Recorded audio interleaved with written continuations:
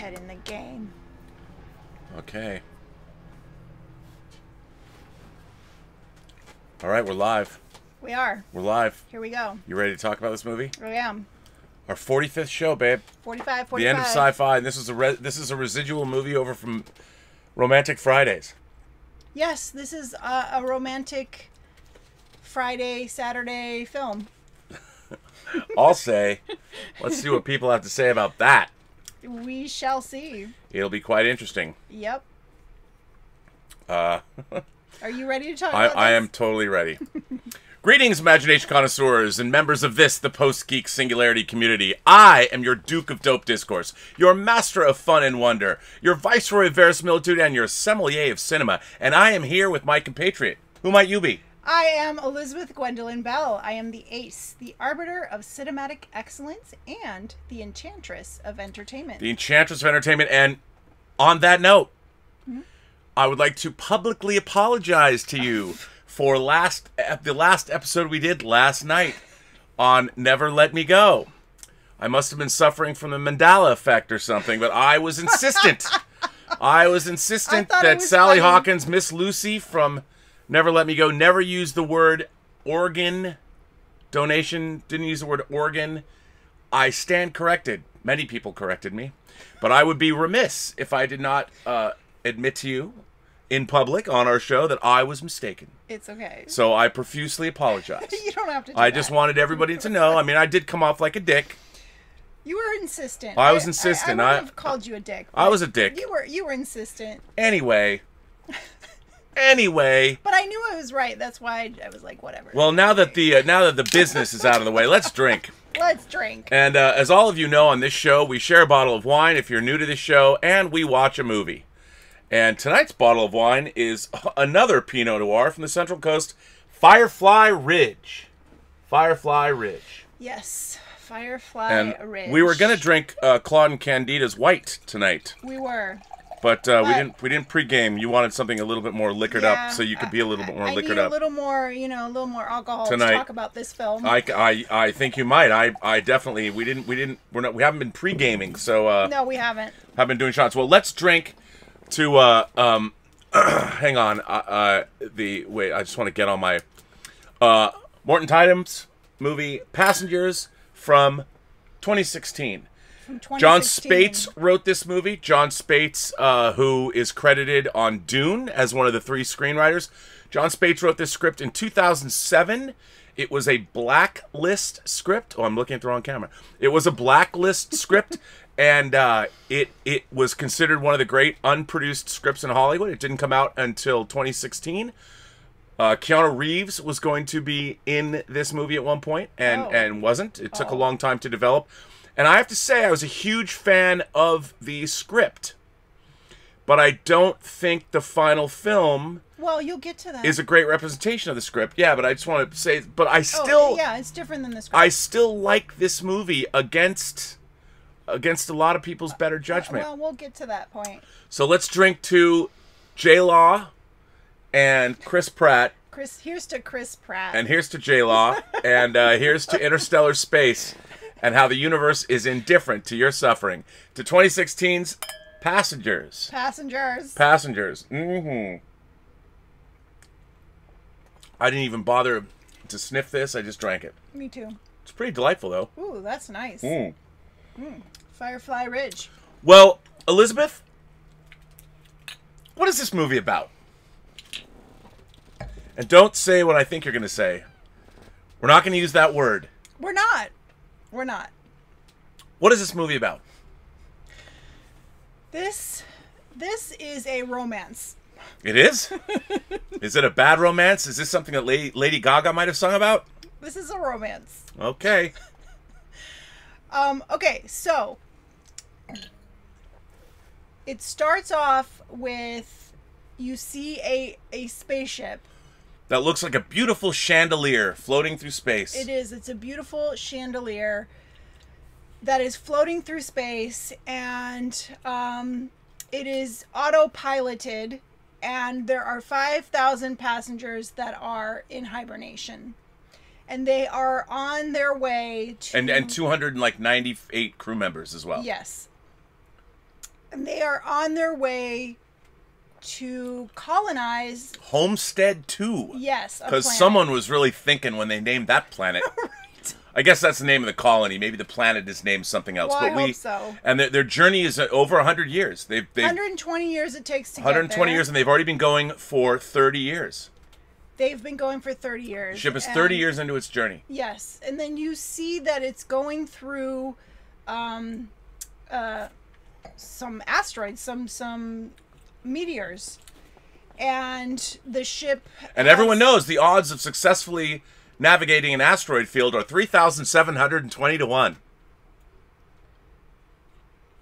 Right. I'm never going to tell you the odds.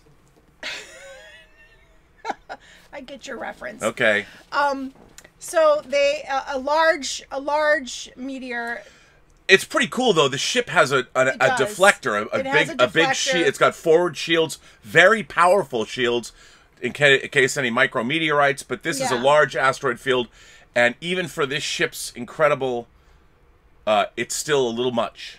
Yes, this big one is a little too much for this ship, and it hits the ship, and it has a system like the power goes out for a few seconds, and then one of the pods, one of the hibernation pods, the cryosleep pods, opens, and it's Chris Pratt, and wakes up Chris Pratt, the sleeping prince. And I have to say, he's peak Chris Pratt in this. He's slimmed down. He looks fantastic. Yeah. He's dreamy Chris Pratt. He's dreamy. Chris Pratt's he's not Guardians of the Galaxy 2 Chris Pratt who had too many sandwiches. He is dreamy. Dreamy. Even then, that's okay. He's dreamy Chris Pratt. Star-Lord, come on, man. He's Star-Lord. He's the main goal of my little short films. Yes. Okay, so he wakes up and he is escorted to his room, and once he shakes off the hibernation, he goes out, and he's supposed to meet up with his group of people, which are the engineers and the mechanics, and he goes into that meeting, and there's nobody there. Nobody there. And there's nobody anywhere. No. But he doesn't realize this until the hologram is talking, and he's like, where's everyone else? And she totally ignores him, and then that's when he realizes, oh shit. He goes into the observatory. Where there's a holographic representation of the galaxy, the Milky Way. You can ask it wherever you want, and it'll show you. Yes. So he goes in there, and he asks, show me Homestead 2. So it shows him Homestead 2, and then he's like, show me where we are now. And it does, and then he asks, how far are we, basically? You've got 90 years left, buddy. 90 years. 90 years. They are 90 years away from... So he better get back in his hibernation chamber, or he's going to grow and die on the ship all by himself. So it strikes him like, oh my god, I woke up too soon. This fucking sucks. So he's frantic at this point, and he's running around, and he tries to get back into his pod, and it won't close, and then he is wandering around the ship, and he sees a bar. He meets Michael Sheen. He sees a bartender, and he's like, oh my god, another person. It's so good to see another person. And then he goes in there, and he realizes it's an android. Apparently, Michael Sheen has gone from his job as a club impresario in Tron Legacy to now the Aurora. Yeah, and he's a really great and funny bartender. Is it the Aurora? What's the name of the ship? The Aurora? I don't remember. Homestead? No, the actual ship's name. I don't know. Aurora is the name of... Avalon. The ship's Avalon. Aurora is the girl. Nice Roxy Music reference. Or Arthurian reference, if you will. Yes. So... I needed more wine. Okay, me too. Okay. So, because he's a mechanic, he tries to figure out what to do. And he goes and he tries to open up the chamber where the crew is, so he can get some help. And it's impossible to get in there. He also tries to send a message to Earth. And cost him $6,000. It cost him $6,000. It'll take 56 years to get an answer. That's right, 56 years to get an answer. And he does a bunch of stuff where he's just trying to figure this all out. He's screwed. He's pretty screwed. And so he spends months just... A year. Over a year. Right, and he grows a big bushy beard and he just becomes this grizzly guy. Well, I mean, can you imagine, like Anaria, your favorite Swedish science fiction film? I mean, this literally is, you are facing the cosmic void. I do like the existential implications of this. I mean, there is no one, there is nothing. There's no one. And there's 5,000 people that he can wander amongst and look at them in stasis and see them. Could you imagine? And he was facing the possibility of growing old and dying. Yeah. And even people in prison have more contact with humanity than... Yes, absolutely. He's on a cosmic prison. It would be like being in the isolation for the rest of your life. Yes. So he then discovers a room where you can put on a spacesuit and go out. You know, you're tethered to the ship, but you get to go out into outer space. So he tries that. He does that. And he's just overwhelmed. And when he comes back in and takes off the suit, he thinks, that's it. I'm just going to end it because I can't exist like this by myself. So he goes back to try to do it, and he just can't bring himself to push the button. And as he's running back out of there, traumatized, he slips on a bottle that he had thrown earlier. And when he gets up, he sees Aurora in her pod. And so he sees her name, and then he goes and he researches who she is, and he gets her interviews for getting onto the ship. And watches them for a long time. He does. He watches them for a long time, and he gets to know her, and she's written books. She's a writer. So he reads her books. And so he really feels a connection to her because he's gotten to know her. Boom, chicka, boom, boom. She's hot. She's J-Law. She looks smoking good in that she's, by the way, she's peak J-Law now too. No baby fat on her. Yeah. Yeah. So they're prime specimens of humanity, these two. They are. They're in their prime. Mm. And it's kind of like getting to know someone via a dating app. Well, that's true. And I think there's definitely a part of that. You know, there's a part of, and I think there is, the original screenplay was much, I think, better in terms of dealing with this kind of thing. Yeah. Dealing with the existential crises and dealing with the fact that we now live in worlds where we can have relationships with people we've never even met. Yes. You can follow them on social media. You can become obsessed with them. You can develop feelings for them. And we see that. We see psychotic behavior. Absolutely. And that not happens. that I would know anything about that kind of thing. No, of course but, not. But there's definitely that element in there, which I liked. I don't think they explored it enough, but still, it's just enough. Yeah. Well, yeah, it could have been a little more. But they have to, it's a Hollywood movie, so it has to move along. Yes. So, he spends months getting to know her, and he has these conversations with the bartender about it, and, you know, one day he thinks... Look, this is a moral... It is. The decision is he going to wake her up? Is he going to wake her up? And if he wakes her up, there's no going back. He wakes her up forever. So right, and he knows, like, okay, if I do this, this is very wrong. I should not wake her up because that means her life will be spent on this ship. And, first of all, I don't have her permission to do that. And so he's back and forth constantly for months. I mean, I think this is the crux of why this movie had a lot of backlash. Absolutely. Which is interesting because when I read the script, I didn't feel this way. Yeah. Because for him, it's death. It's either this or die. Yeah, and people are comparing this to, like, oh, well, he just kidnapped her and murdered her, basically, and stalked her. I think this is a little different than some stalker. Well, isn't it who stalks a girl and kidnaps her and murders her? I think that's one of the things that when this movie came out, there was I would say maybe a millennial backlash, and there's a lot of critics as well who looked at it that way. That this is a creepy stalker. Yeah, one person says it, and then they all latched on. But I mean, they're not taking into consideration the cosmic void. When you look into the abyss looks into you, and it is the cosmic void that awaits him. It is a loneliness and a death that we can't even imagine.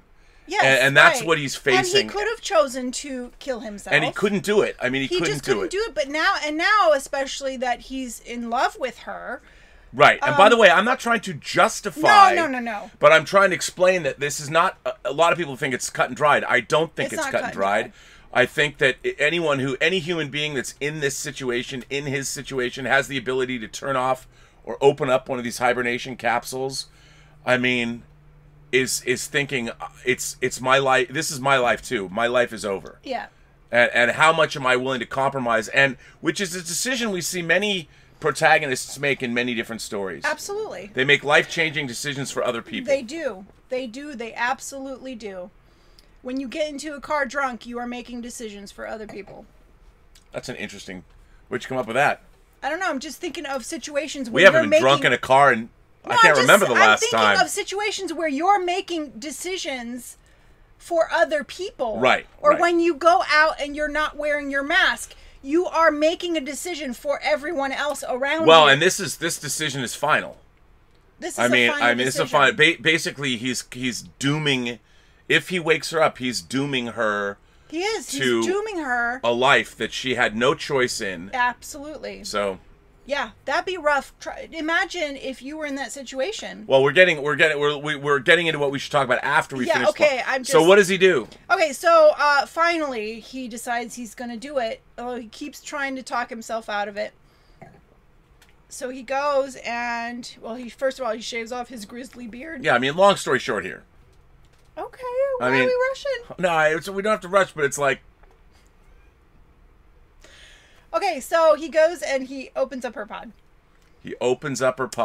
And he runs away, of course, before she wakes up. And then as she's wandering around in the ship, he appears. So she's like, well, where is everyone? Can't find anyone. Where's the crew? And he's like, oh, it's just me. And she's like, what do you mean? And then he explains that their pods opened up accidentally, and they are 90 years or 89 years at this point. Yeah, 89 years. So he spent a year alone. They were 89 years away from Homestead 2. And she freaks out. And he also tells Michael Sheehan to keep it a secret. Right, he tells... Don't ever tell her... Yeah. That I've been obsessing about her for months, and I've been telling you all this stuff. And that I opened up her pod. Don't tell her. Yeah, that it's a secret. Okay, so she freaks out. And she tries to figure out a way to fix it. Why can't we get into the pods? He's been the whole road that he traveled for a year. Yeah, and she gets frustrated with him because he's like, no, can't do it. I tried all this. And that would frustrate me too. I would have been like, come on, man, let's do it. Well, every person has to go through their own thing here. She does. She has to go through that. So, so she spends weeks trying to figure out a solution. And to be fair, he holds back. He does. He hangs back. He doesn't pressure her. He's not too overbearing or anything like that. Yeah. He's a gentleman. Yeah. Because he knows that he just has to wait it out, because where is she going to go? Right. Yeah. That's why I don't consider him I don't consider this space rape. Oh, you weren't supposed to say that. But consent is clearly a big issue. But But they get to know each other, it's a nice. But if it were in the real world where he wasn't in a spaceship and he wasn't doomed to being alone for 90 years, he wouldn't have done that. Well, Right, that's He true. wouldn't have kidnapped someone he's not that kind of guy. or raped a girl. He's not that kind of guy. And I think that there's a lot of intellectual understanding that this movie is requiring the audience to make on behalf of his plight. There's a lot of people that will never forgive. Right. Like Vito Corleone, and then I do not forgive. Right. If he should get struck by lightning. Yeah. Well, so then what happens? So they fall in love. Yes, they fall in love, and they spend many, many months being in love, and then one night it's her birthday, and they're going out on a proper date. They dress to the nines. The French restaurant. They're all dressed up, and he well, then what happens? Oh, then they go to the bar. Well, they go to the bar first. They go to the French restaurant. Okay, whatever. It's a bunch of different stuff happening. He's going to propose. He made a ring. He made a ring. He's going to propose to her. He's going to propose to her, and they're at the bar, and he steps away for a minute. Oh, and they joke around and say, "Oh, we don't have any secrets from each other." Yeah, and he says, "We don't have any secrets." And Michael Sheen's like, "Oh, okay. Well, if you have no secrets from one another." Yeah. So he leaves. Because he's an android. He doesn't know. He doesn't know the subtlety. subtlety. There are no secrets. He's a pretty smart android, but not smart enough. Yeah, well, and he tells her. He tells her that for months he struggled with the thought of opening her pod, and then good thing it all worked out, and that they're so in love. And she's like, "What? He opened my pod?" I have to say, her reaction is a great bit of acting on her part. I mean, the destruction of her soul. A lot of people said she wasn't that good in this movie. I know, I read that. I think that the reaction that she has is a great bit of acting on her part. I think people have a problem with, I think when she initially comes out of the pod, I don't think her reaction was strong enough, but I think that has more to do with direction than with her acting. I mean, she's a really great actress. But yes, when she reacts to learning that he had opened up her pod, that was quite a reaction. Loved it. Yeah. So at this point now, she's pissed. She's pissed. She doesn't want anything to do with him. And she avoids him at every turn for months. But then we see that whatever caused his pod to open, whatever accident, that we know that it was caused by the meteor strike, that the ship we've seen, it's been suffering failure. And the failures are getting worse and worse. They're getting worse and worse. The ship, and there's 5,000 people, passengers at stake, and the ship is suffering from more and more catastrophic failures. It's good at repairing itself, but the shit's going down on the ship. The shit's going down. It's starting to break down. Okay, so eventually there's a glitch, and another pod is opened, and it's the captain of a deck. Yeah, he's not the captain, but he's a captain. Yeah, he's not the captain of the ship, but he's a man that he's like a mechanic captain. at deck, and it's Larry Fishburne. It's Morpheus. It is. Morpheus shows up, but he's a little off. He's got hibernation sickness. Yeah, he's very sick. In the original script, this is interesting. His character was over 600 years old because he made many journeys. He'd been going back and forth. And this is one of the things that I think this is my problem with Hollywood development. When you have a script that everybody loves, then what happens is when the studio gets a hold of it and you get movie stars and all that, the things that make it special they start to get bled out of it. And a lot of those more sci-fi, because they're like, no, we have to get to the romance, we got to have these people, and we have to make it fun for the audience. Well, that kind of thinking, what it does is all that unique stuff gets bled out of the film. And Larry Fishburne's character, Lawrence, he goes by Lawrence now. Lawrence Fishburne's character, great character, by the way. But it would have been nice, like with the rest of the script was a little bit more fleshed out on and he had a lot more character than, he's pretty generic. He's kind of generic. But, also, we forgot to mention that Chris Pratt found where they grow the plants and stuff. and he planted a tree right in the middle of the huge promenade, promenade. Big, yeah. And so Lawrence comes out and he's like, "Who planted a tree on my deck?" Right. And that's how they discover that there's another person awake. So they go to talk to him, and he has access to places that they haven't had access to up till now. He can get him right into the bridge. So yes. And he has overrides, his ID and everything. Yep. Yeah. So he goes in there and discovers that there's some... He knows, like, there's something wrong because none of the pods should have opened up. And they're foolproof. Yeah, so he goes in to figure out what happened. And he notices that the system that shows the breakdown of everything is not even working. So he knows it's pretty serious. So they go into the mechanical room. Yeah, well, all three of them, he enlists the two, Chris Pratt and J-Lo, to help him. And they basically do a systems check. And then he says he's going to go check the pods. So he goes and checks what happened to the pods and discovers that the secret that Chris had opened up. What is his name in the movie? Larry Fishburne's character? No, Chris Pratt's name. What is his name? Jim. Jim. So he notices that Jim had opened up Aurora's pod. Yeah. Okay. So, well, what's interesting is now the ship emergency is sort of bringing the two of them back together. They're all three of their survival is now at stake. Not quite yet. I mean, no, but I mean they're all the three of them. She asks Lawrence Fishburne, so you know what happened?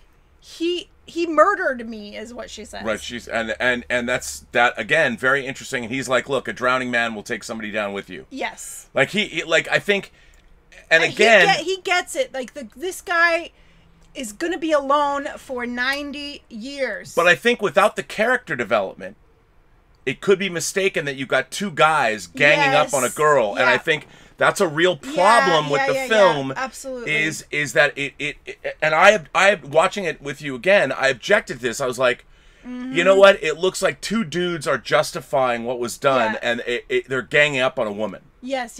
Which is something that wasn't in the script, and it's something I think it comes off in the film. I don't think I'm making this up. I think it really struck me as like he's like, well, you know, like he's not sympathetic enough to the plight of what's happened. And I think that was another problem with how audiences took this movie. Yep.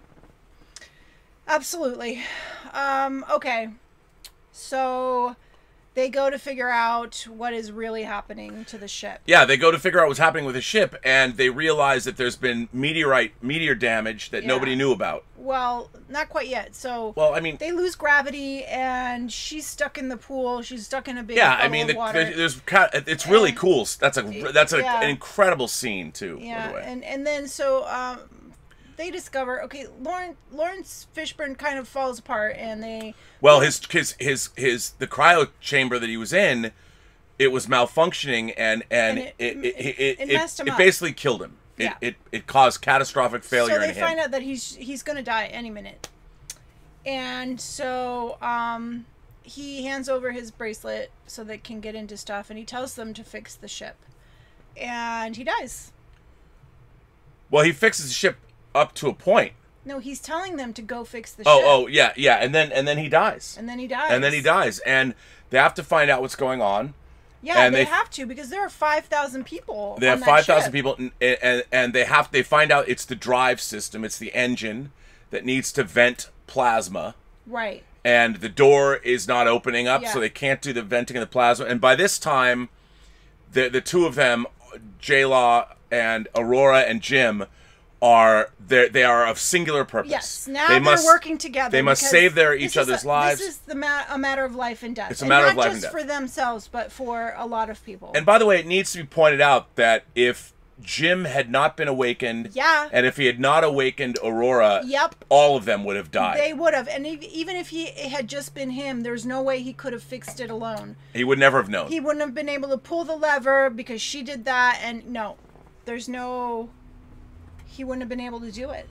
That's not a justification, but as far as the plot is concerned, it's you know, the universe taketh away and the universe giveth back. But I don't know, if you believe in fate or destiny, maybe it was meant to be that way. Maybe it was meant to be that way. So after he has to go do a spacewalk and come around and open the door manually, and the plasma's going to go by him. He thinks he's probably going to die, and right through and his tether. I mean, it's pretty interesting. It's not like as good as Gravity, you know, or something like that, but it's a pretty good scene. There's real peril. Yeah. You want them to succeed. I have some issues. Well, wait, we'll talk about that.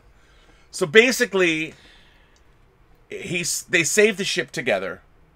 They do. They save the ship, but his tether breaks, and he's floating off into space. And she goes and saves him, and brings him in. And but he dies. He dies. She puts him in the hospital. The hospital pod to revive him.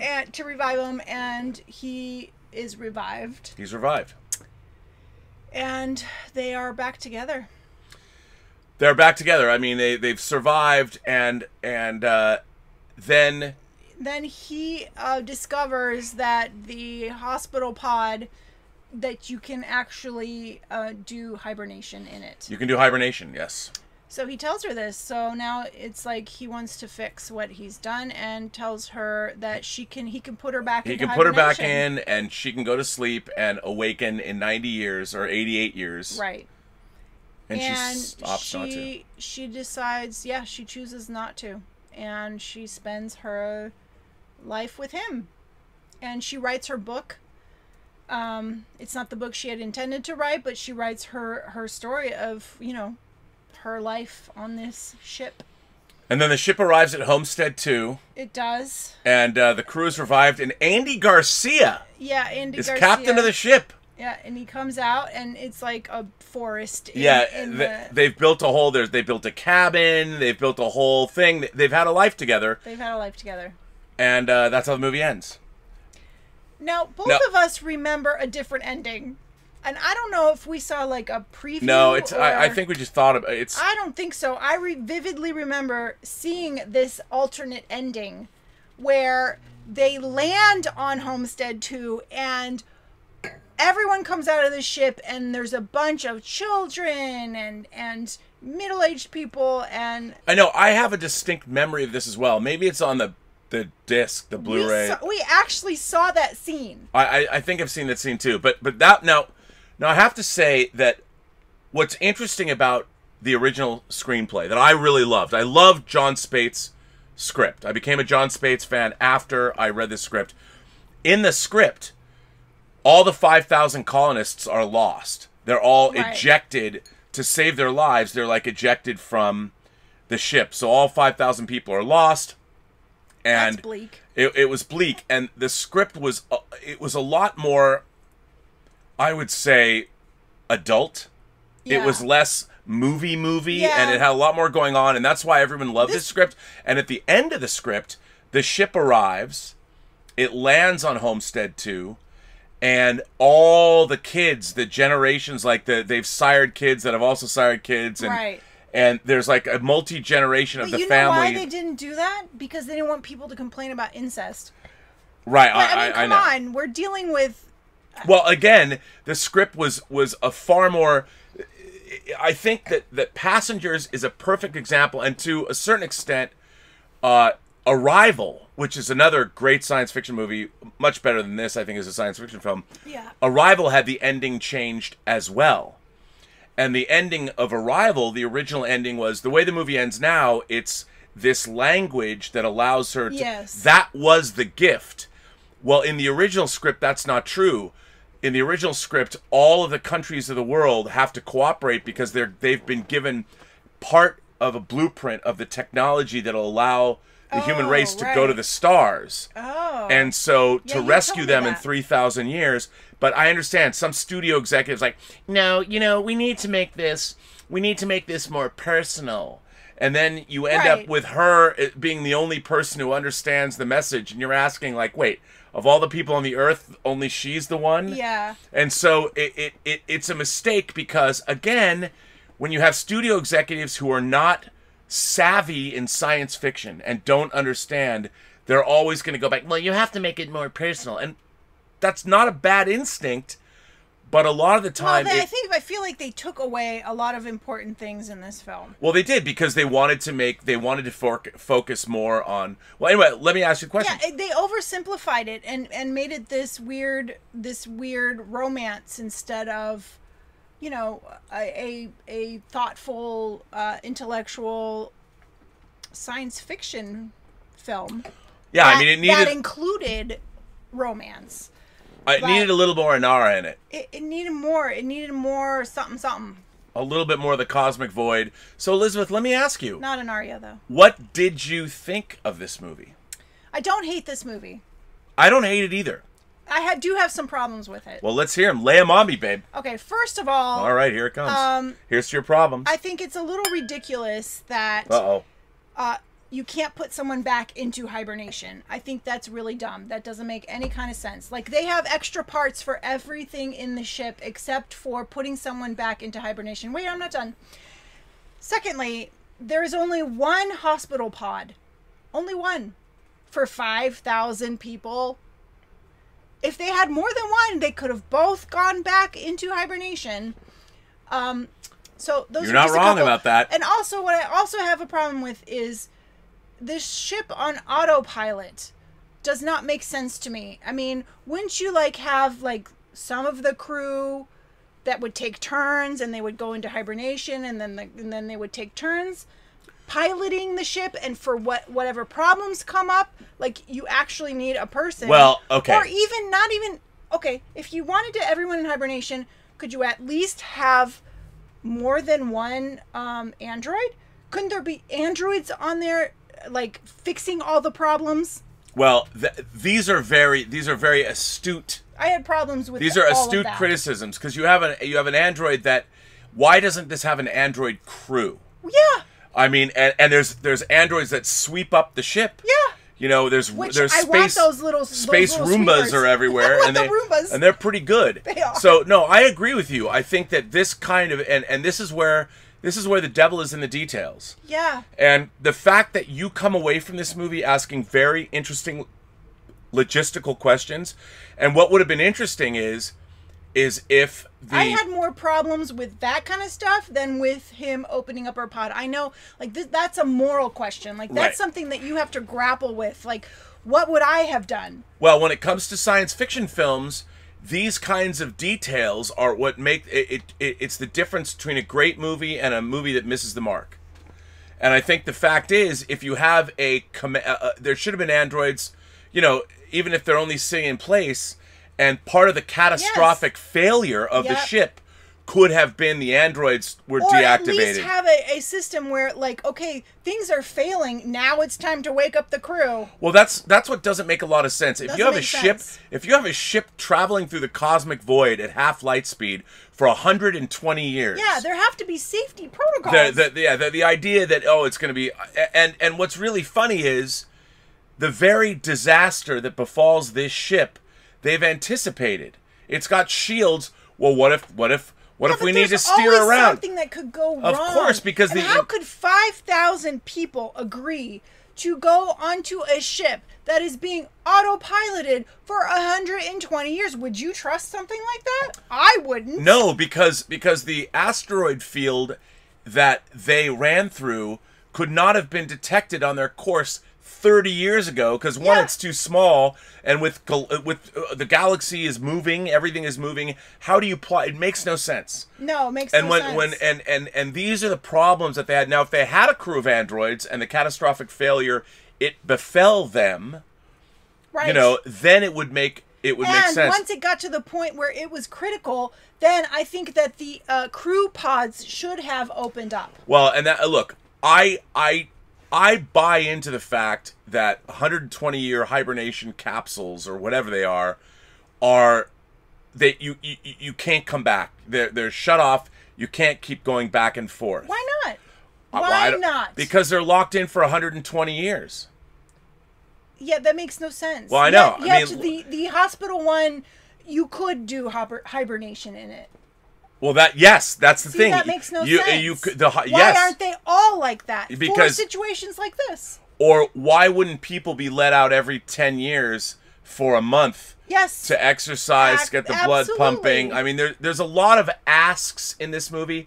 Like, And great. also, I was thinking, like, when he proposed to her for her to get into that pod and to be in hibernation, they could have, like, done a year on and year off so that they both last until they get to Homestead 2. They could have, like, okay, you spend 6 months, and then I'll put you in for 6 months, and then we'll spend a year together, and then we'll do the 6-month thing over, and then another year together, until they got there, so that they could actually get to Homestead 2. Wouldn't that, I mean, in terms of how that wasn't part of the original script, but what wouldn't that have been a satisfying ending if at the end they were still alive? They were still alive. They were both old. And they got there. And they were alive, and they got there together, and they could have walked out. See, you and I should be development executives. Right. I'm just kidding. We would have made you a couldn't much pay better me film. enough to be a development executive. One of the most useless. But yes, anyway. all of these things. This movie, if we had been the studio executives rewriting this film, we could have made this, or giving them notes. We could have made this a much more satisfying movie because that would have been the way to end the movie. Yes. When you think that she's going in. And then when the crew is awakened, well, I think what I would have done is like have her say no, she didn't want to do it. But then at the very end, you show that they both come out of the ship, and then you wonder, and then you do like a flashback where they did this 6 month in, and then a year together. That would have been a great. That would have been a good ending, and people would have liked that. Yep. But now, I mean, that said, I think this is a very sumptuous Guy Hendricks Dias, who I work with on Superman. Well, I didn't work with him, but I shot him doing his work on Superman Returns. I think Guy Hendricks Dias is one of the most unsung. He production designed Inception. He was nominated for an Academy Award for this movie. This movie is an incredibly beautiful. It is beautiful. Science fiction film. It is beautifully shot. It's beautifully scored by Thomas Newman. I think that a lot of this movie is really sumptuous, and it has a lot going for it. It's fun to watch. I love the scene in the swimming pool when the gravity fails and she's drowning as she's, she can't move. There's a lot of really great stuff in this movie, but I think it really is a case where the studio, when you hire Chris Pratt, obviously had reached a zenith with Jurassic World and Guardians of the Galaxy. He was a big star. J-Law was a huge star. Well, no, he's still, yes, but you have 2 stars, and this movie was tailored, mistakenly, by the way. Because it was made for, it was over $100 million movie. They spared no expense, and they had to make it palatable for, and which is always a mistake. Had to? Why? Because there is this thought that you have to make it for the mass audience, but even the biggest dunderhead in the audience will respond if your story is great. Yes. Even nobody. I hate when they make changes that just seem dumb. That any person could figure out was like, wow, why is it like that? That doesn't make any sense. I hate when they do shit like that. Well, I mean, it shows that, I've always believed that authorship is the most important part of a film. And obviously, when you're spending $120 million, the people that greenlight these movies, their jobs are on the line, and they have to get in their 2 cents because they have to justify their position somehow. If a script is great, and this was a spec script, it was written by John Spates on spec, which means speculation. He wrote it. You love the script enough to buy it, then what happens? We've seen it a lot on the movies we've done. The Long Kiss Goodnight. That movie was better than the original script was better. The studio comes in and they try and tailor these movies, second-guessing their material. Yeah. They never, with maybe the exception of something like A Fatal Attraction, they never help the movie. And this film made $300 million worldwide. It made $100 million here. It underperformed. It wasn't a disaster. Yeah, because before it came out, it already had this label on it that it was space rape. Well, I think this movie has a lot more. One of my clients, she was an assistant editor on this, and I really feel like she gave us tickets and we saw it early, and we saw the ending differently than maybe. what was I think it was the released. Mandela effect because I read the original script, or maybe No, I told you about because we both have this memory of that ending. I So know. I think she gave us tickets and we went and saw it before it came out. We might have, because I'd wanted to see this chopped the movie for ending 9 off. years, and I have to say, I mean, a lot of this movie was to me not as good as the script. I don't like Right. when that happens, and I understand it's like, you know, you get working on these movies, you have to service many masters, and unless you're a director that has already proven himself at this budget level, you have no power. You have to. It's a battle you have to fight. But despite all that, watching it again with you, I like this movie. Yeah, I like it too. A lot of people don't like this movie. They hate don't this like it. movie. But a lot of people like it. A lot of people like it. I enjoy watching this film because I still get caught up in the plight of poor Jim. Yes. You know, and knowing about space and understanding the predicament he finds himself in. You know. Yeah. It's Well, let's see what other people have to say, because maybe people are let's see what I'm gonna save dancing dogs tips for Robservations tomorrow. I will Okay. get back to those. Zach Losel's here. Hello. L'chaim to Rob, Liz, and the PGS. It's been a rough week or so. no. I'm embarrassed. I haven't gotten your package out. Apparently, you can't send alcohol, which means I had to rewrite my letter. Love. No, you didn't have to rewrite. Well, remember with that's that so camera now. sweet, Zach. Thank you. I appreciate that, Zach. Here's Well, Zach. I hope you're okay having a bad week. L'chaim to you, sir. I hope it gets better. Next week's must be better. Oh, Jim, I forget. John. John says, "Hail Rob, hail Elizabeth. Cheers to you both." Cheers. Well, cheers to you too. Cheers. Yes. Picard Sucks sends in a super chat and says, "Hey Rob, I know this isn't Robservations, but what do you think of the new Tom Hanks movie going to Apple TV? I just downloaded the app and I can't wait." So the new Tom Hanks movie it's a World War II film, which I'm in. Oh. It's about a convoy protecting, trying to get across the Atlantic Ocean, and the Nazis are after them. U-boats are after them. Count me in. I would watch that. Anything to do with World War II with Nazis, I will watch. I will watch anything to do with World War II. But we don't have Apple TV. Not yet. We need to get it, but there's not enough on there yet. Yeah. I mean, when How much is it? I don't know. But, between everything, Foundation. Look, I want to watch For All Mankind. I really want to watch The Morning Show, but there's like 4 shows. We'd be done with it in like. Yeah. Yeah. But I really want to see that movie, so maybe that will be the thing that breaks. That'll break the camel's back. Is that what you say? Time Heist Thraw. Oh wait, hang on. Picard Sucks goes on and says, "I loved Passengers so much I bought the Blu-ray." Oh great. Brah, dude, I rock that 4K, man. I rock that 4K. Although it's buried in a box. It's buried in a box and I'm moving watch everything it in here. on Voodoo. Yeah, I know. Voodoo sucks, by the way. Not a fan of getting in there. Not that bad. Yeah, but it's cumbersome. Yeah, yes, it's kind of a pain because you have to order the movies on your computer and then you can watch them. I know. I've packed up from P to Z of my physical media collection because I'm moving it all, so it's all in boxes. Yeah. And the boxes are stacked quite high. And yeah, and you tried to find it. I did but- try and find it. I can't. Yeah. I can't. Time Heist Throg sends in a tip and says, "I buy the time heist in Endgame. Can't stay awake during this movie. This and Batman and Robin. Total turd is Passengers. I don't think a movie could make me hate 2 actors more than Batman and Robin. This movie succeeded by a 14-foot anaconda. Hi, Claudius," says Throg. Oh. See, I think... You hate it that much that you hate now the actors? Come on. I think the actors acquit themselves admirably in this movie. I will say this though. I think that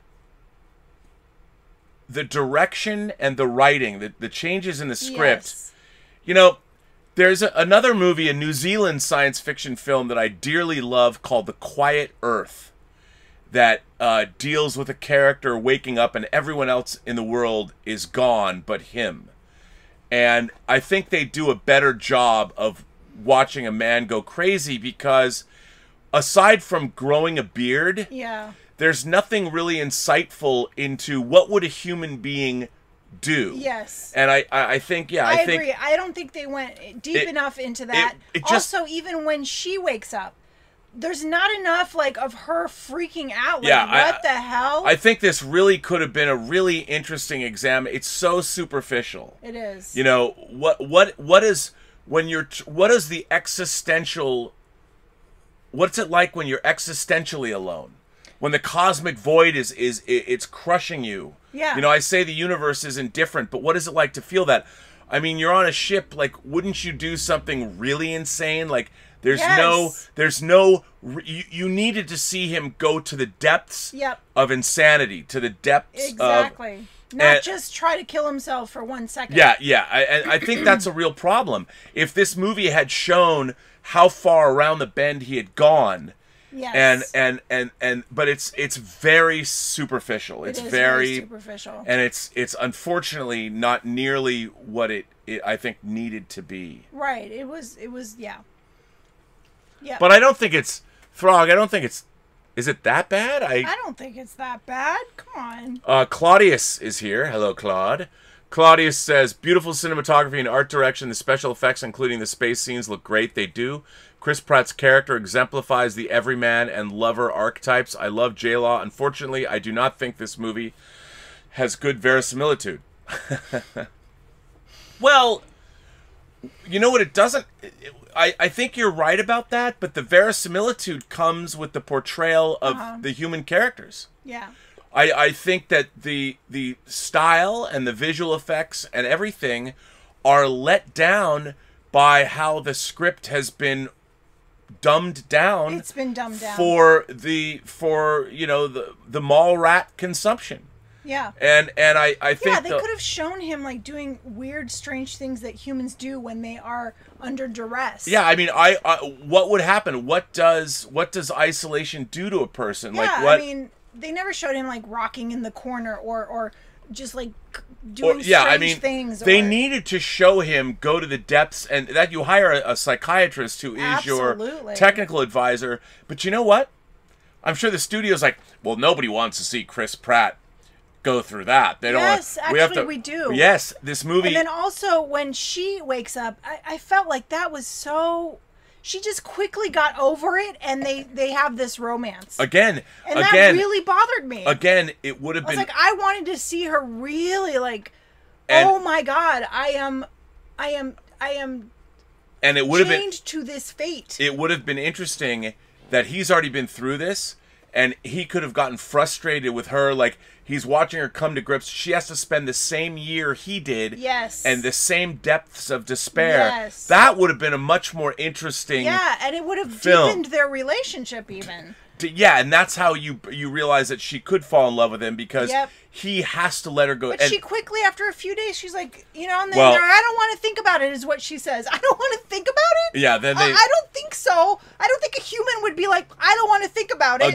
Again, because this is a studio movie, in their desire to make this palatable for everybody, they bled out. So I agree, the verisimilitude in this film has been let down, but not because the way it looks.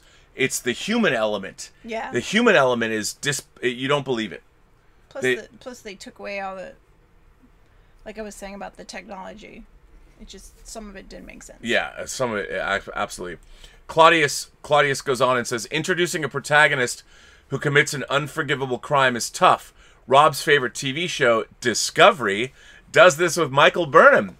But in the military, there's no recovery from mutiny. Crimson Tide? No. I repeat, there is no return from mutiny. You know what, though? I don't know. There is no. Claude's in the Air Force. He would know. Yeah. But in Crimson Tide, though, look, all of Crimson Tide is hogwash. I have friends who are submariners. It's hogwash. It is. I get that. But in the story that they're telling, That's not exactly mutiny. I mean, it's... Oh, no, Crimson Tide, it was mutiny. No, I'm talking about this film. No, but I mean, what Claude is talking about is a moral act. It's unforgivable. It's an unforgivable moral act. Is it unforgivable? Well, I mean, I think that's the real thing, is that a lot of people bump on that and they can't get any further. Right. Because the movie does not do enough to explain to you about the depths of... If you saw him go to the depths of despair, to levels of despair that we can't even fathom, you know, it doesn't do enough of that. So it doesn't. He just comes off as like, how hard can it be, dude? Right, You got and then she blows it off too. She's like, I don't want to think about it. Yeah. What? Yeah. But it's interesting. But in the military, yes, there's no return for mutiny. Claude's right. That's why I one more time, anytime that we can bash on Star Trek Discovery. This is not mutiny. No, but what he's saying is it's a morally indefensible act. Just like mutiny. You can't have a mutiny on a ship and then everyone's like, "Hey man, you know what? It's cool." Because the chain of command is destroyed. But it's you not can the same never thing. you can never it's trust. It's not about a chain of No, but it's not the same thing. I know, but I don't think Claude's saying it's mutiny. He's talking about it's a morally compromising act that you can never come back from. Well, I don't know. Well, it's an exactly the same thing in my mind. Throg DMC says, I burned my overpriced 4K disc of this. After this film, it's time for some Python, maybe the Holy Grail. Hi, the Richard. I would rather sit through a 24-hour marathon of the 90-second version of Freddy Got Fingered than Passengers. Oh, wow, man. See, wow. So much hate for this film. I know. I think there's films that are a lot worse. There's more to like in this movie, I think, than that. Yeah, I mean, I guess you could hate it that much. I don't know. Passenger Claudia says, I think this movie asks all the wrong questions. Well, that I agree with. I think the film should have focused on why the ship needed help to solve a problem. Yes. Pratt's decision to wake J-Law is too distracting, and the justification is too convenient, and it does not exonerate him. That's interesting. But you know what, though? The script didn't either. And the question, I think if you were to do that, you know, you're missing the point of the cosmic void and loneliness. If you gave him a reason to awaken her, then there's no moral quandary at all. Like he had to pick somebody to save those 5,000 people, then there is no question. But even so, I think they just didn't spend enough time dealing with that psychologically for either character. And I think if they had, it would be a much... Oh, yeah, you took all the wine. Thank you. So, yeah, but I mean, I think, yes. I think that might be true, but then it would be too traditional and there would be no moral quandary about it. The problem is they don't allow Chris Pratt to go to the depths of true despair. I mean... Yeah. And the way they set it up, the way they do it... And I wouldn't blame the actors. I think it's a script issue and a direction issue. I agree. I absolutely agree. I agree. Yeah. But the problem is, that wouldn't have been pleasant. To watch this movie they've made it palatable. They've made a reprehensible moral decision easy to swallow. Even though it's not really. And if they had shown a guy like Chris Pratt wallow in the darkest, deepest pits of despair, the audience would have been turned off. They don't want to see Chris Pratt do that. Why not? There's plenty of films that show that. I agree, and if they had done that, good films. Well, but is it $120 million crowd pleaser? Oh, come on, man. Well, come on, man. I'm with you. But if you know. No, I'm tired of like these expensive films treating people like they're stupid. Come on, give us a little more depth here. Look, but here's the thing. You give somebody a little what this movie should have. You want to make that movie the way this movie should have been made is like Anara. Anara, you make it on a lower budget, where you're not spending $120 million. You make it for $35 million. Well, it definitely does deal more deeply with the psychological issues that you have when you are stuck in space for the rest of your life. Well, that's why if you guys have never seen Anaria, it's so bleak. Oh, I love it so much. You'll want to kill yourself after you it's watch it. Aniara. But It is a don't. Swedish film that's actually based on an epic poem. It's amazing. Oh my god, it's so amazing. awful. I love it. Oh. But it's low key. Oh my god. It's low key. Crocaconda Throg says, there is no AI in Monty Python and the Holy Grail, just laughs, British guys, and coconuts. Please, please, I beg you, Viceroy, Seductress. What's up with writer B.L. Alley? What do you I don't know. Is B.L. Alley here? What's he doing? I don't know. Is he hating on this movie? Yeah, he doesn't like this movie at all. He might be hating on this movie. Yeah. Passenger Claudius sends in a tip and says, I agree. Juxtapose the tone of Never Let Me Go with Passengers. Maybe Passengers should have felt more like 2001 and Never Let Me Go to understand the cosmic void and pathos. Look, I agree. The problem with this film, and if you watch Anara, I say Anaria, it's A-N-I. Anari, maybe it is Anara. I don't know. That I don't know. You keep recommending that film. That's just it takes it too far. It's so bleak and it's so depressing. But and I it's find so overwhelming, the thought. I find it beautiful though at the end. Oh my god, it's not beautiful at all. It's too much. It's too much. But this film could have used a little bit of that. Well, yes. I mean, I think because it doesn't. Writer BLL, he's like, me? What are you doing, dude? I don't know, man.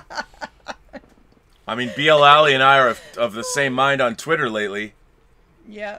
BL's been writing some pretty. Well, he's hilarious. I loved his video. I just laughed. It was hilarious. I cracked up the entire. I told him you have not stopped saying that. I know. I love it. What is it? When I say have a better night, he said, have a buttered knife. It was very funny. And the Captain Kangaroo thing, that was hilarious. Yeah, that's just great. Encourage him. Great. I loved the Captain Kangaroo. No, I mean, but BL has been killing it on Twitter about this whole book thing. It's been very interesting.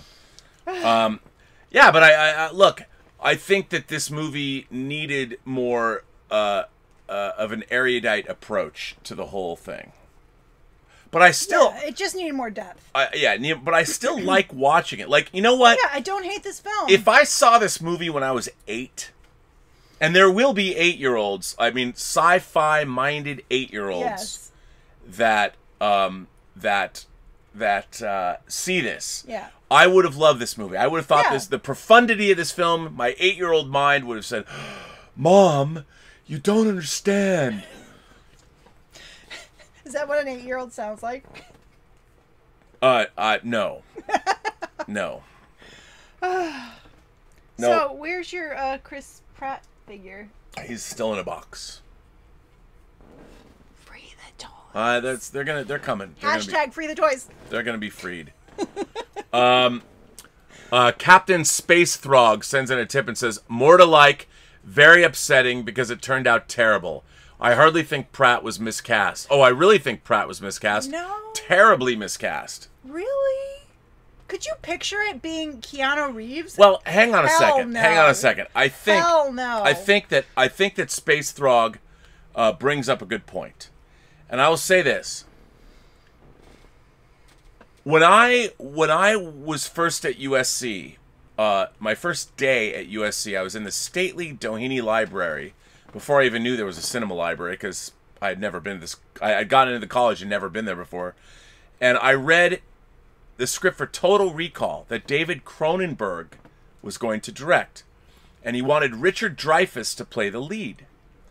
And in Total Recall, you find out that our everyman character is actually a secret agent.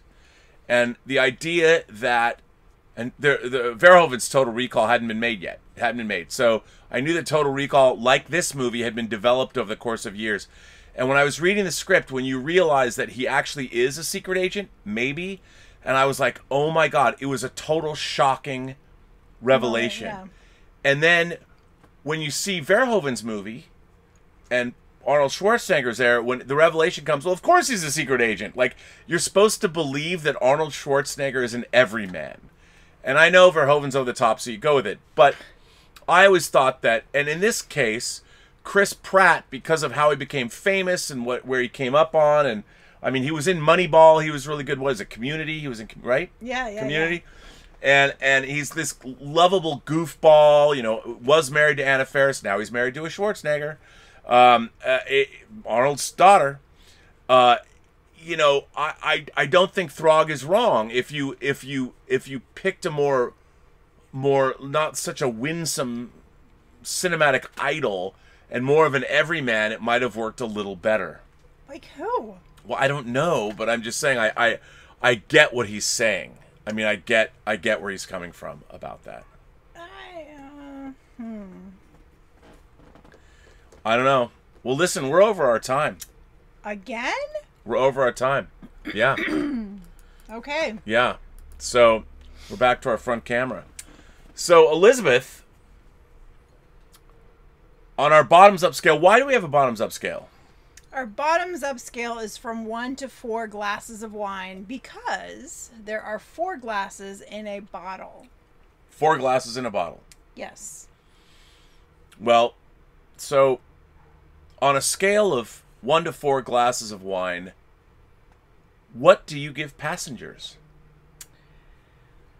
I'm going to give Passengers a 2.5.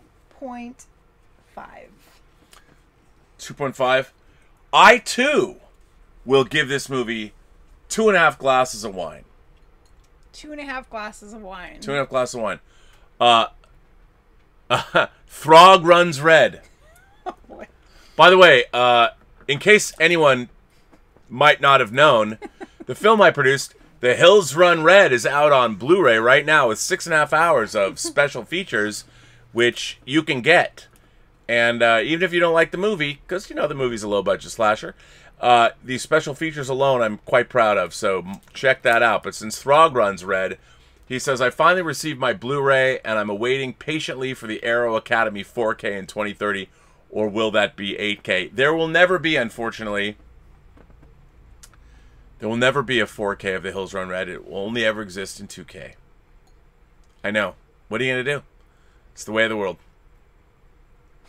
So we've given 2.5. I'm going to tell you. I'm going to tell you what Monday's movie is going to be. Oh, you know. I know what Monday's movie is going to be. I know what next Friday's movie is going to be. So you first. I'm going to keep our science fiction theme going. Oh. Because I received the new Blu-ray of the remaster of what was my very favorite movie when I was 5 years old. Oh. The 1953 original. Byron Haskins' War of the Worlds. Very cool. War of the Worlds is our Monday movie. And it is a movie where I knew science fiction meant business because, as I've said to people, it's a movie where the Martians fry a priest. The first person that dies in the movie was a priest. And when I was 5 years old, you were like, oh, I couldn't believe it. I knew somebody meant business. So, okay. The Squish Show says they should have cast Steve Buscemi instead of Chris Pratt. That could have been interesting. You know, obviously not as easy on the eyes for the ladies. Yeah, and then it would really, like, make you think but, about... you know, what he could have really... the depths of despair. Yes. But, I you know, see that. again, how do you spend $120 million and put Steve Buscemi as a rapey romantic lead? I don't know. I mean, maybe you could. Yeah, why not? I don't know. Yeah. I don't know. I could picture that. John says, I've been enjoying some AHA Black Cherry Coffee. Yes. And for those of you who don't know, AHA, I don't have it in front of me. AHA Sparkling Water, they make a black cherry coffee drink with caffeine. It's so good. So, John, it's a nice pick-me-up. What do you think of... Oh, I'm looking at the wrong camera. What do you think of that? I hope you like it. It's delicious. First It's of all, it's so delicious. I love it. yeah. I mean, I love black cherry And it's soda, nice but after lunch to like, cause you know you get sleepy after lunch. Yeah, it's perfect. It just gives you a little whoo, hello. so Okay, tell me so about you want to know what movie we're doing Friday? what movie are we doing next For Friday? Romantic For Friday. Romantic Friday, I don't know. Well, next Friday is July 3rd. Okay. Okay, so we had our first date on July 2nd, Ooh. 5 years ago. Wow, July 2nd's our... well, it's not really our anniversary. It's the anniversary of our first date. The anniversary Wow, of our first date. okay, So okay. you know where I'm going with this. I know where you're going with this. So July 3rd, we are doing, drum roll please, Amelie. Amelie. The movie that movie that solidified brought our... us the together. movie that brought us together. Amelie. 5 years being together. 5 years being together. Our 5 years for our first date. We are doing Amelie on Wow. the 3rd of July. So there you go.